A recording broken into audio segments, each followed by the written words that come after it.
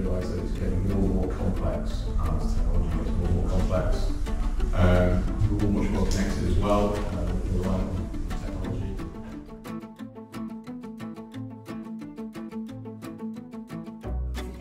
Compliance and regulations, to be honest, I'm surprised so many of you are actually here with that. In fact, I only agreed to this gig because I thought the room would be empty. However, compliance actually comes in many forms, right?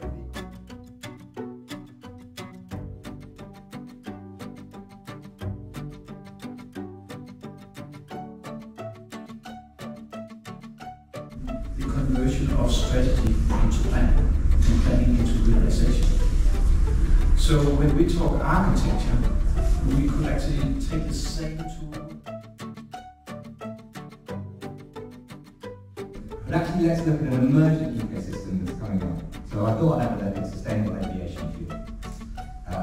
You don't need to know anything about sustainable aviation fuel for this to work. I'm hoping that we can come with them.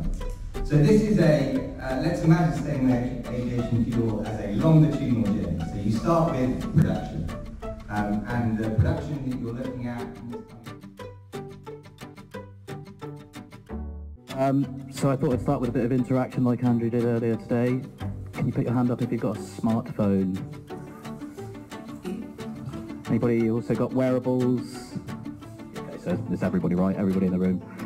That means that you're all now producing data about where you are,